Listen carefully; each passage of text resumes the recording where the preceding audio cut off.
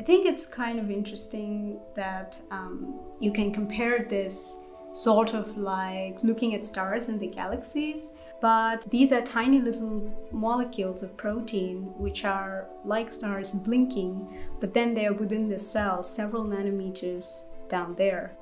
And I think you can draw some kind of parallels between these two. And I think that's pretty cool that you can do that with a microscope these days and not with a telescope.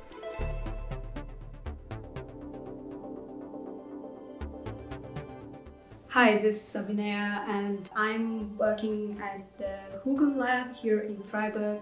I'm a third-year PhD and my work is to study about one particular protein, which is HSP90, and how this protein conformationally behaves inside cells.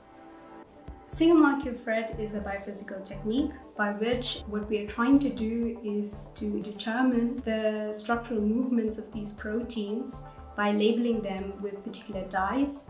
So this particular setup will give you such interesting observations. Basically, this setup is an optics arrangement where you try to get a really high signal from these small molecules inside the cells. To put it in very simple words, proteins are these tiny molecules which are basically present all over your body.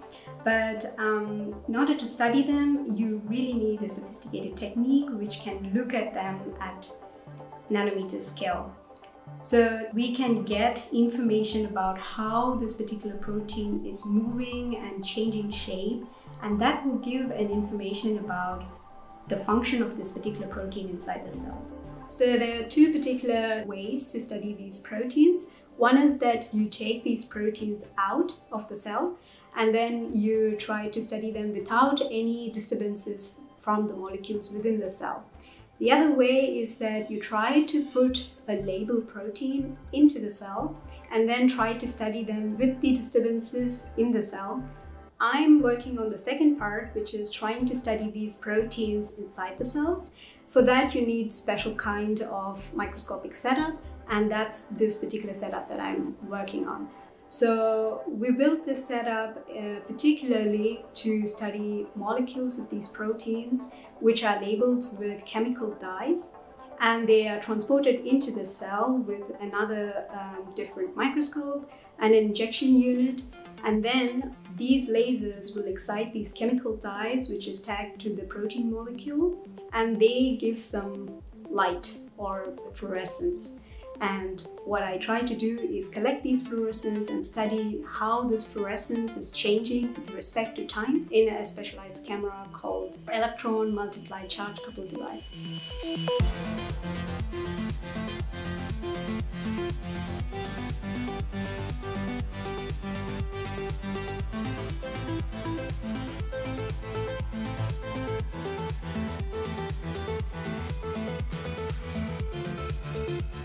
So first we have the lasers. So the laser light is emitted from these laser boxes, which you see here.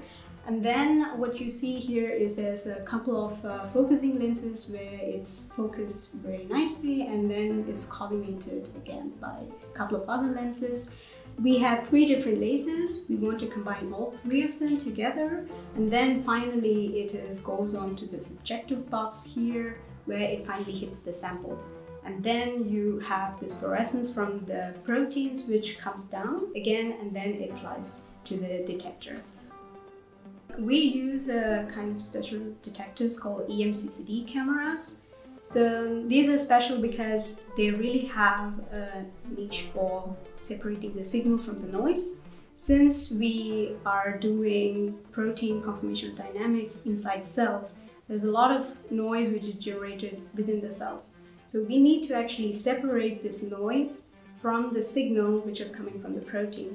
Basically what we do is we collect the images and then we feed it onto our algorithms, which will later try to separate out these signals and make certain meaning out of them. You really need a complex algorithm which can determine signal to noise.